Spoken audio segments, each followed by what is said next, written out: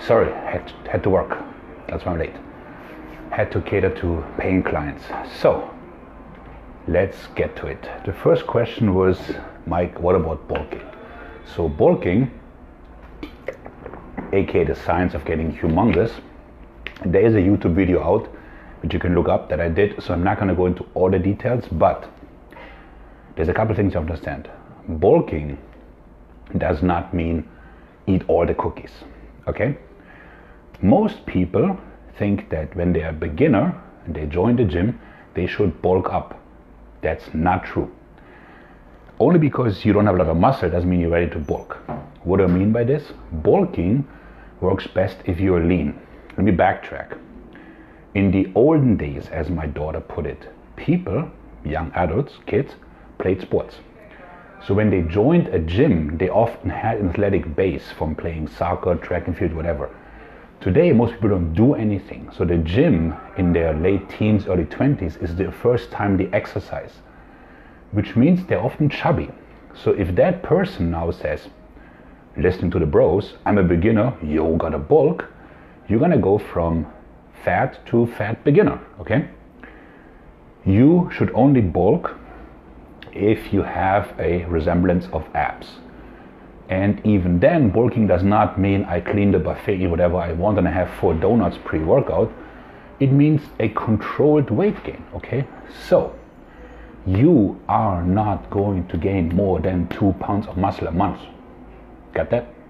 That's still 24 for the year, which is a lot, okay? Now you're gonna gain some fat, I get that, but still, if you're gaining 8 pounds a month, you're just getting fat, okay?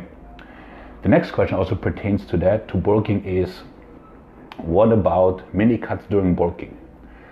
The answer to that is it depends. So if you're saying, okay, I'm bulking for 8 weeks, I'm kind of tired of eating all this much, I'm taking a week to eat at maintenance, I'm fine with that. If you're saying I'm bulking for 6 weeks, I'm cutting for 6, then I'm saying, whoa, you're not gonna get anywhere, okay? You can't bulk, cut. You're just gonna basically run in circles. So if your objective is to get bigger and you're starting from a very lean base, you will get a little bit fatter as time goes on, but not a whole lot, to put on muscle. So if the mini cuts are for your digestive system a break, psychological break, so that's fine. But if you're trying to be bulking at 5 or 6% body fat, it's not gonna work. What do you think about intermittent fasting, Mike? You know what I honestly think about intermittent fasting? It's a cult, okay? It's a cult. So a cult in the sense that people believe that the laws of physics have been somehow magically disabled. So people will tell you, as long as you eat in that window, by the way, that window, right? Is that Eastern time? Is that Pacific time? You're not gonna gain any weight, just eat in that window. Has anybody ever seen that movie with Joe Pesci, my cousin Vinny, when he talks to the guy in the end in the courtroom and he says, are we to believe that those are magic grits, that the laws of physics don't apply in your kitchen? That's exactly the same thing. It's like, you still need a calorie deficit. Now, if you're saying that it's easier for me to eat in a window than during the day, maybe, okay? The problem is twofold. For bigger athletes, it's hard to get the calories in. And it's also tricky to spread out the protein because you have a limited time span. So for muscle growth, it's not optimal. However, when you talk to the people with intermittent fasting, they will swear to you that calories don't matter as long as you don't consume them outside the window. And that's just insane, okay? What about growth hormone? Never happens, okay? No food or diet or training can manipulate your hormones, such as test or growth, to a level that drugs can. Think about it. If intermittent fasting would raise your growth hormone to the level of users, why would people pay $2,000 a month to get growth hormone? Same with keto. It's also a cult. Don't eat carbs. Eat fat to burn fat. No, you need a calorie deficit, okay? So science doesn't go black or white. Science goes a little bit in the middle. So personally, I feel that low-fat diets work best. Why? Because carbohydrates give you volume. They also make people happy. People that try to lose weight are usually exercising. Carbohydrates are great fuel for exercise, so you should consume them. Now then people say, oh, whoa, but carbohydrates aren't an essential nutrient. Okay, that's true. However, neither are planes. But if I want to go to Germany, I'd much rather take a plane than I swim, okay? So the carbs will give me the energy to perform during my workouts and to get to that performance level where I get the leans that I want. So there were those questions. By the way, you guys can type in new ones as you see fit. What do I do after a layoff? How do I get back? Okay, so there's two kinds of layoffs, right? There's an injury, in which point you have to rehab, but you can work out the rest of the body normally. And then there is loss of motivation.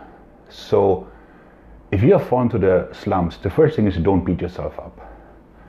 You come back, I would suggest, with 20-minute whole body workouts. Don't try to do what you did before. So you come back, you pick my personal favorite, one mechanical drop set for the chest, one for the back, one for the legs, something for the shoulders, and go home and do this Monday, Wednesday, Friday, 20 minutes in or out. And then you add another set and so on and so forth, and you build yourself up from there. If you, after a layoff, come back and you say, I want to hit the gym 5 times a week, you're going to frustrate yourself. So, ease in gently, whole body workouts, keep them short, add 5 minutes each week.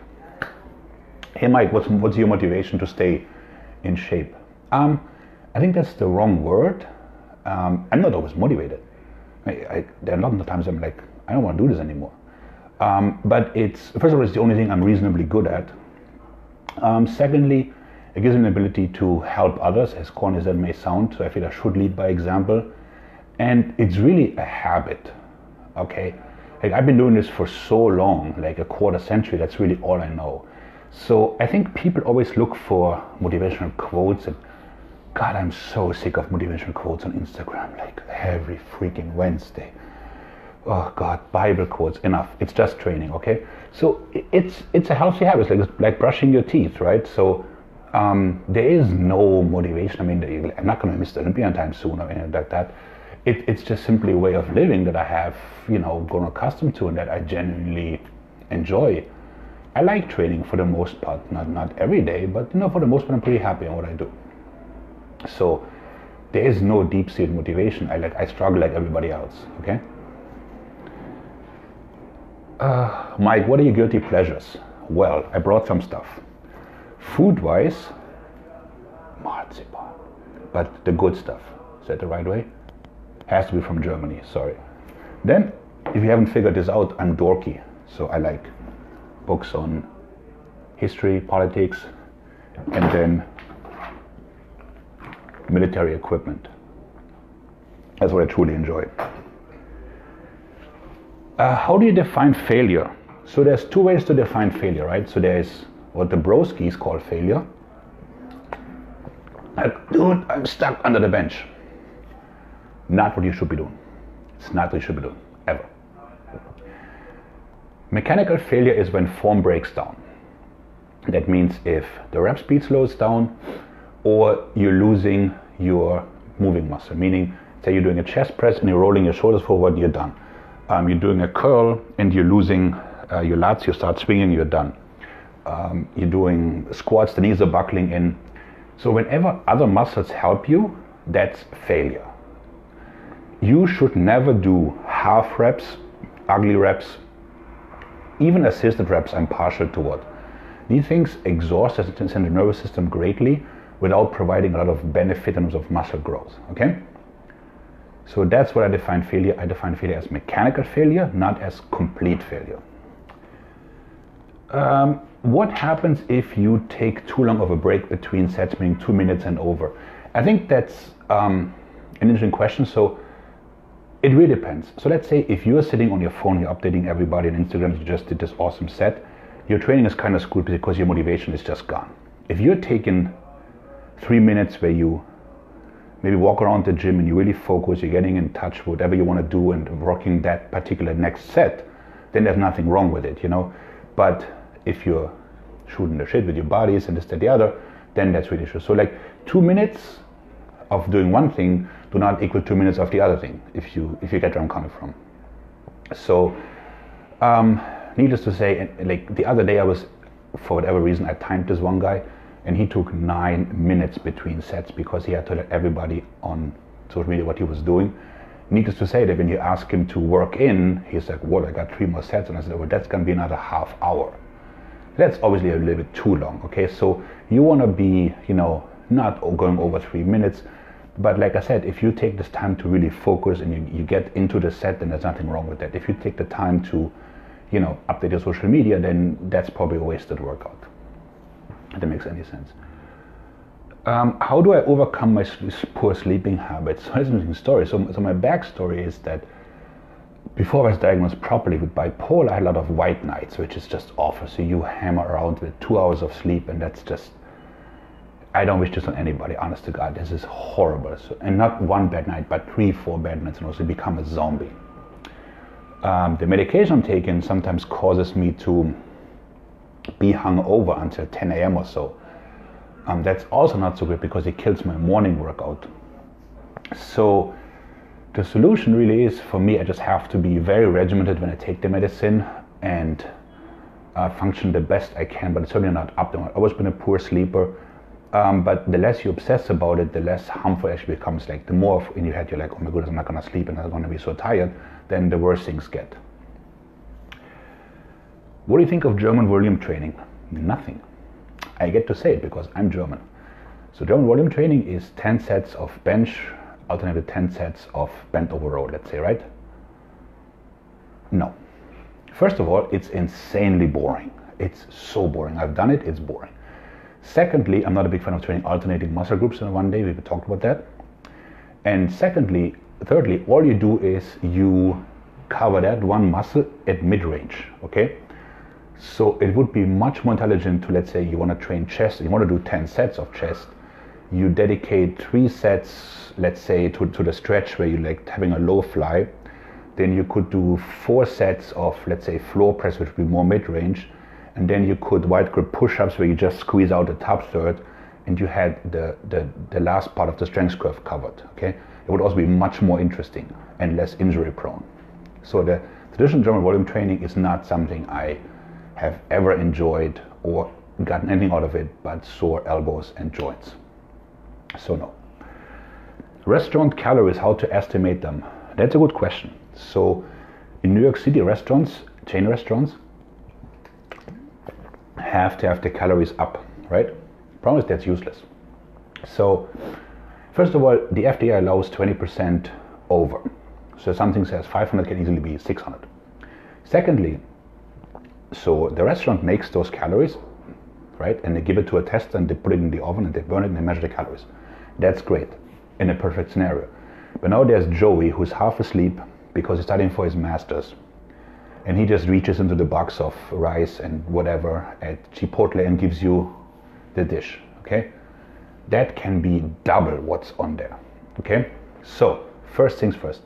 If you don't cook and you don't know portions, you have no chance in hell of eating right in restaurants. You think you might be eating healthy, but you will be overeating. Secondly, you have to assume that restaurants are in the business of selling you food, not of getting you in shape, which means there will be extra butter. That's why it tastes stuff good too. If you ever go to a restaurant and you eat rice, you're like, "Oh, this is really yummy." And you make your own rice, you're like, "Whoa, this is way different," because you didn't melt a stick of butter in your rice. I hope, right? Steakhouses, there's a guy who does nothing but ladling butter on the steak before it comes to you. That's why it's so nice and runny. So when you go out, you have to calculate that day you're going to be over, so eat less during the day. Skip the carbs, go straight protein and plants. No sauces, ask for everything on the side, and you will still be over. But that's the best you can do, okay? Restaurants are they're there to sell you food. They're not there to get you jacked, okay? That's just not their job, so sorry about that. Training when sore, yes, you can. Sore is not injured. So this is something weird in the bodybuilding world where people always think like they cannot work out if they're sore. That's total nonsense, because the muscle being sore, it recovers very, very quickly, okay? So that doesn't mean, imagine like the guy who went up to Mount Everest said like, "Okay, I'm gonna take the day off because my legs hurt and I'd rather freeze to death than that I actually do another climb here." Of course he wouldn't do that. right? So you can perfectly fine train when sore. There's nothing wrong with it. Eating around the workout. That's also really easy to do. So in the grand scheme of things, it doesn't really matter all that much, okay? So unless you train twice a day, there's nothing bad happening if you miss a meal or so. So let's say sometimes my personal work is like I have like 4 clients in a row and then I work out. So I don't take the time to eat. So I kind of have like, may or may not have some gummy bears as I eat, as I work out, and then a protein shake as I go along, and then I eat afterwards, okay? Or sometimes when I train really early in the morning, like I'm not gonna get up at 3 to eat breakfast. I'm just not, okay? This makes no sense. So, you know, you do the best you can, but the weekly calories, the weekly macros matter, okay? Not so much what you do that particular day. So you will not immediately decompose if you missed the pre-workout meal, and you will not lose all your gains if you miss the post-workout meal right away. So like, if, you know, within 3 hours around the workout you get some food in, then that's perfectly fine, okay? Training for fat loss versus training for muscle growth, it's the same thing, okay? So training for fat loss and training for muscle growth, 2 things matter. If you're training for fat loss, we are assuming you're eating less, okay? By that logic, the body wants to get rid of the muscle. So the only way to keep the muscle on is to use it. And using it means maximum tension at all times, right? So all this stuff like jumping up and down, throwing the ball, battle ropes, that's all nonsense, okay? Because you're losing tension. So the only difference is that people who are in a bulking phase probably have a bit more energy, so they can probably do an extra set or so, but the training does not differ. It's just to cover the strength curve, you have to have maximum time under tension and move the most weight you can. Otherwise the muscle will get lost or won't get built, okay? Okay, so I think that's all I have here. There's one more question I can take before I gotta go back to work, so if any of you guys wanna chime in.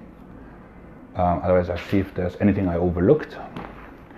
But I think we covered a lot today. Restaurant calories, training for fat loss, training when sore. Does excess fiber hurt your diet? It does not, it makes no difference. Okay guys, with that I leave you into the rest of your Wednesday. Thanks for watching, as always, and speak next week. Bye.